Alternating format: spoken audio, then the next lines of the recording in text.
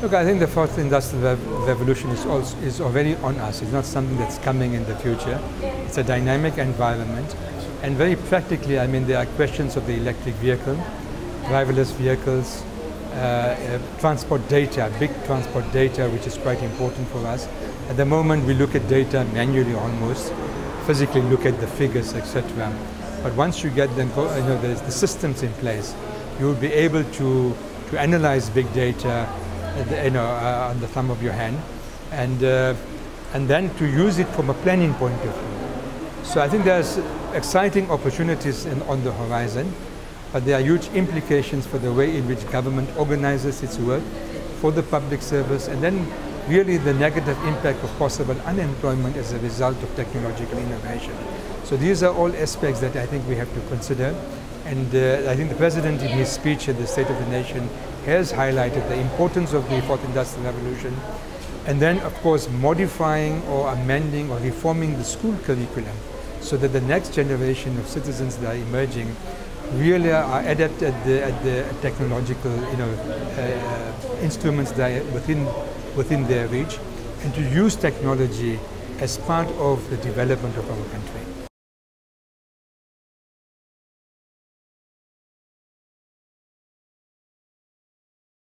At any moment of political change or elections will create a degree of uncertainty, but from where I stand, that is in the ANC, we are quite certain about the future. I think we have a very coherent manifesto that we've put out, which begins to signal what the new policy direction is likely to be. And I think there are really 4 or 5 big issues there. One is, the most important issue is jobs and job creation. How can we create more jobs? How can we create more permanent jobs? And transport is a potential growth point, transport sector. And I think we need to look at how the sector can grow and actually create more jobs. 2 is infrastructure development. It's absolutely critical. We are an infrastructure department, both in terms of the road network, maintaining roads, building new roads, but also building public transport systems so that people can move more efficiently from home to work, etc. So if you have an efficient public transport system, that obviously has a positive knock-on effect on the economy, because you bring about greater efficiencies in terms of mobility, both of commuters and also the general public. So there's a big space, I think, for infrastructure growth, transport infrastructure growth in Gauteng. And then the key thing is to get the right skill sets.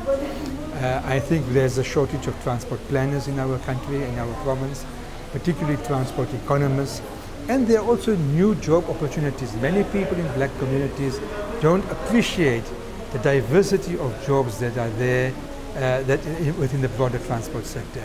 So I think all of those things need to get out. And as you campaign for the elections, I mean, it's not just about winning elections. It's about creating a vision, creating hope for the future. And I think we are on that path at the moment.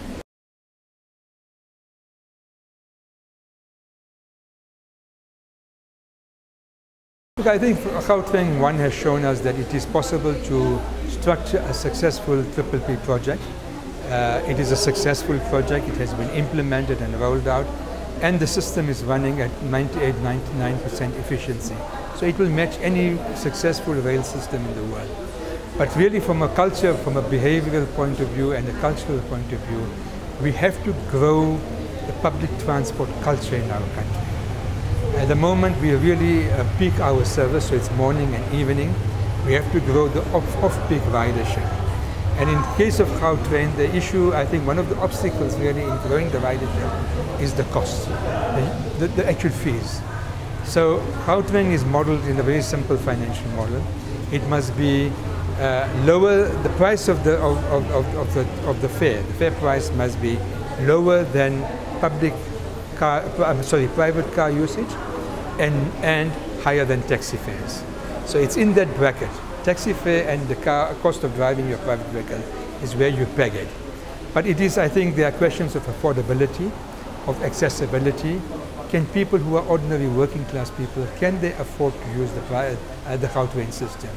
And I think for our future planning, we are looking at that so that the market opens up, there's greater accessibility and greater affordability.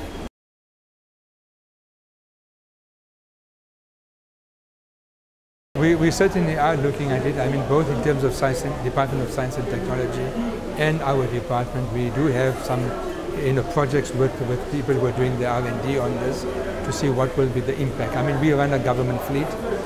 We've got about 7,000 vehicles in G fleet. Of course, we've got to look at new technologies, cost efficiencies, etc. So I think it's all on the horizon. The biggest problem at the moment for us in the country is to get the new products on scale so that the cost structure comes down. But I think the research is being done, the thinking is already in that direction.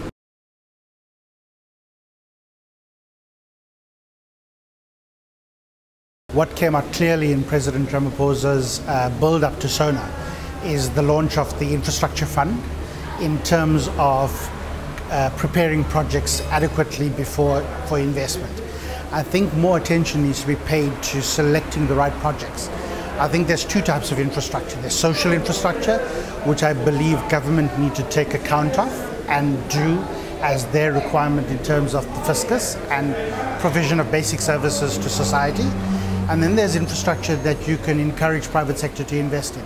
Ultimately, private sector will want a return on their investment. We need to make sure that we hold private sector to account to not make exorbitant returns, and there's an element of fairness in terms of reward. So there's got to be a reward because you've got to have a return. So I think it's about choosing that right balance. Often I believe that the private-public partnerships have gone wrong because we've selected inappropriate projects for PPPs. And that's where I think a lot more attention with the infrastructure fund should come to the fore. So my view is get the right people in those decision-making streams to assess the level of project preparation and to assess the right projects that will be brought to the market.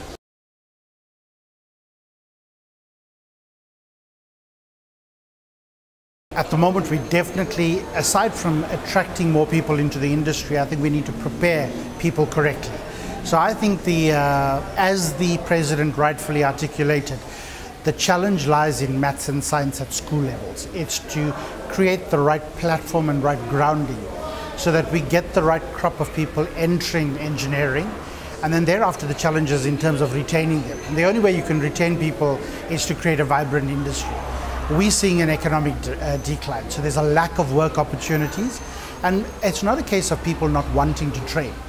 I believe that there is enough people that would like to train and pass on skills and knowledge, but I don't think there is the work space and the work availability out there to be able to afford to do this. Companies are currently doing the bare minimum in terms of just getting by and surviving. So I think the advent of technology will, as the MEC pointed out earlier today, will create uncertainty in terms of the job spectrum. But I believe if we focus our attention on education, we'll be able to reinvent, reskill, retool people. So it's pointless just sitting by and waiting for technology to pass us by. I think focusing on education to ready us for that view of reinventing, retooling, reskilling will place us in the position to be able to embrace technology.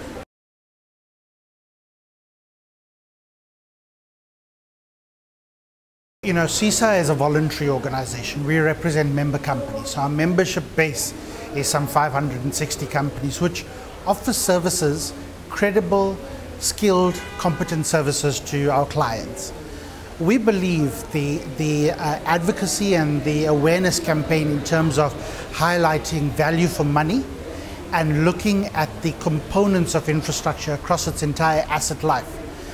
Eskom and the current load shedding right now, I mean, I know there's been, Minister Godana has pointed a finger at the construction sector and at skilled design and engineers.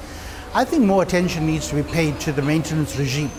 And the maintenance regime resides in the right decisions being made in terms of resilience, sustainability, getting the best and most cost-effective solution over the entire lifespan of an asset, not just the cost of professional services or construction. That's the easy bit to evaluate. But really it's the 30-year lifespan that needs to be evaluated. And unfortunately, the only people that can articulate those decisions are technically skilled people. Right now, we're not seeing enough technically competent people to evaluate the solutions being put forward by engineers like myself and other companies.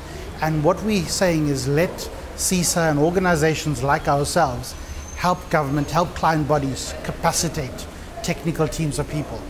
I said to the MEC earlier, in as much as you can't devolve politics from technical decision making, you need to, technical decision making need to be made by technocrats, people with the right technical skills. At the moment, we're taking the few technically skilled people we have in government and we're making them politicians, and we're taking our politicians and forcing them to make technical decisions. Wrong mix. And I believe that's where we need to address it from a Cesa point of view.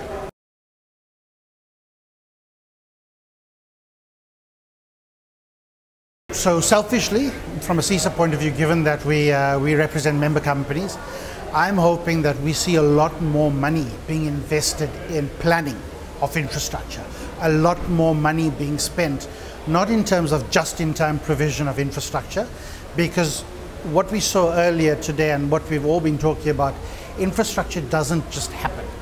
The need is there for a long period of time. There's no reason why you can't design something, and even if you're not ready to implement, keep it on the shelf until you're ready to implement. So I would challenge government, rather design and prepare projects well in advance of the need. So rather have a good pipeline of work opportunities for consulting companies and for design houses. Twofold, it provides stability in the marketplace, but it also provides the right platform to bring in youngsters, to be able to train the future generation of engineers, and ultimately to drive our economy.